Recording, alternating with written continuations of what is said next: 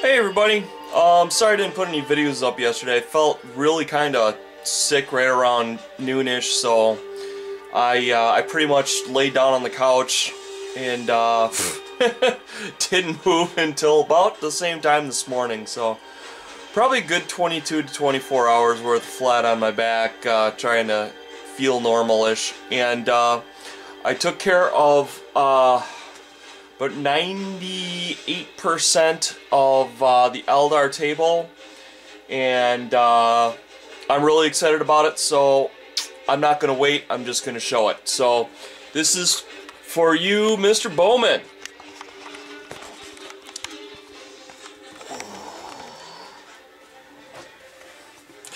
"12 feet of this." I'll just do a slow pan. Yeah, I would enter this normally to Mini Wargaming, but I started before their due date, so gotta be fair. But this is the monstrous Eldar table.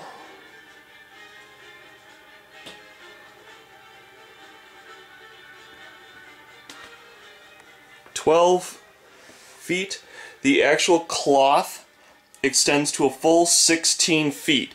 2 full 8-foot tables long if you want to mix it up. And as you can tell, this is very full of terrain. This is, I would hazard to guess this is more than your standard 2 tables once it's all packed in. As you can see, we have laser shielding. We have our smaller bastion. I've got to put 2 more hard points there for 2 more prism cannons on it. You can see the hatch doors going out onto the deck. The whole thing's magnetized, and troops can move underneath it.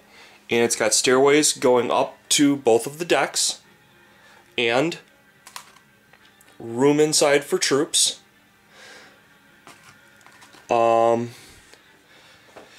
That is, what do they call them? Warp gates? Jump gates?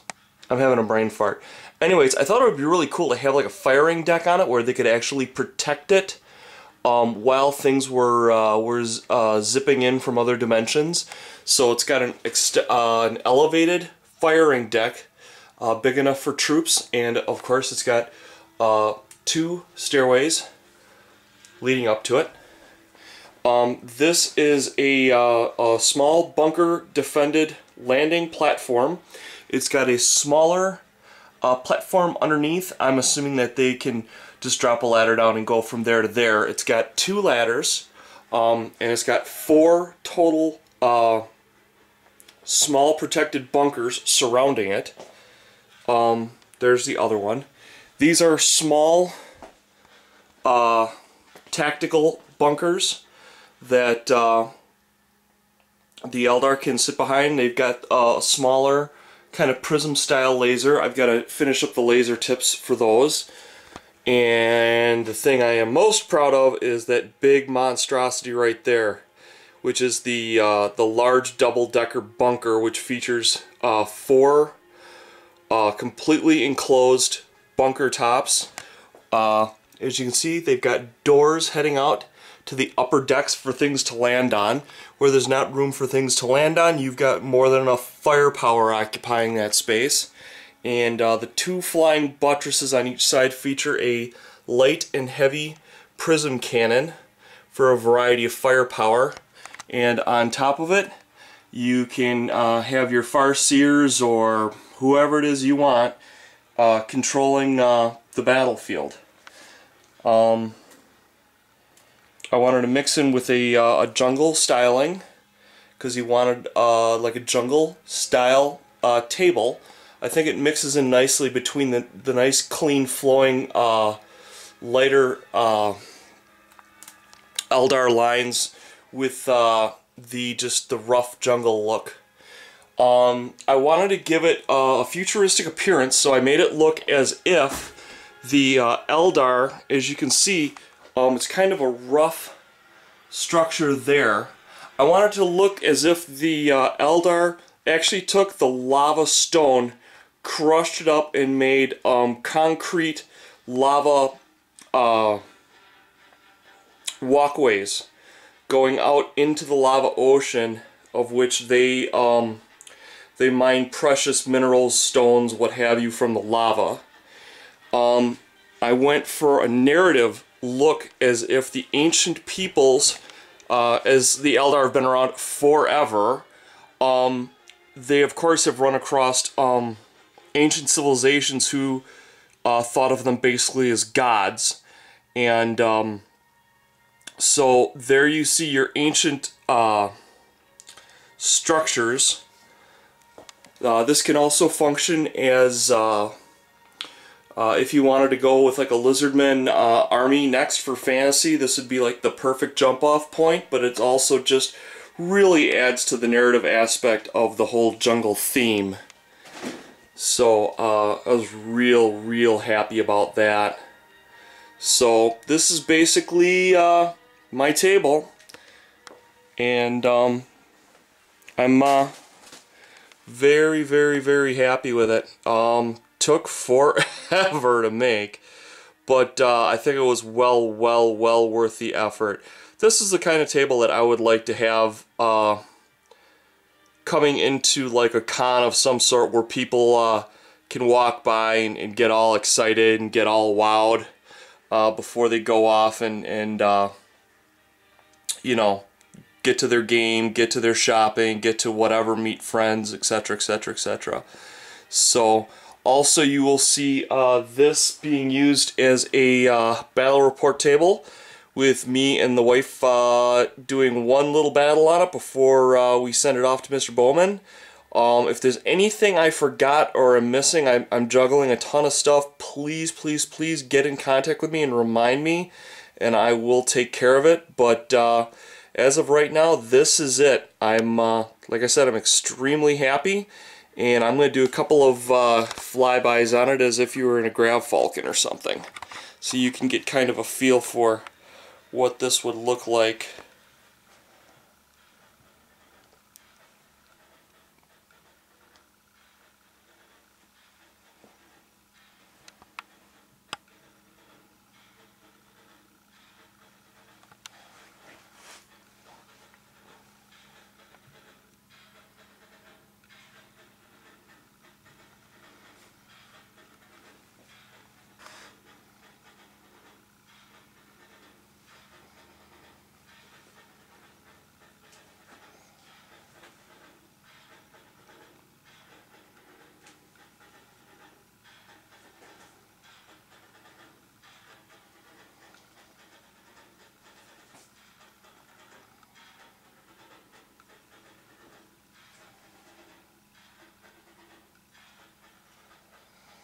And then we'll go back, we'll do a flyby on the left, since people like seeing what the troop view is.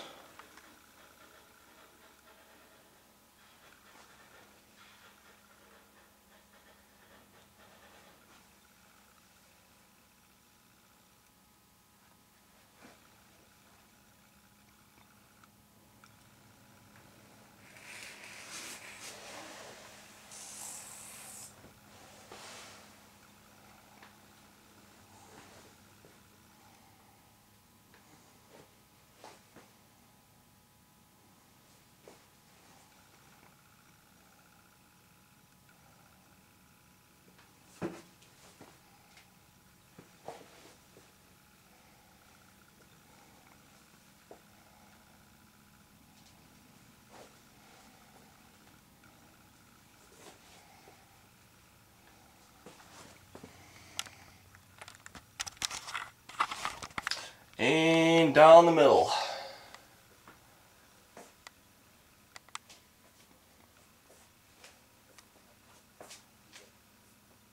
A little bit of real estate there, huh, guys? Yeah, I'm pretty happy about it.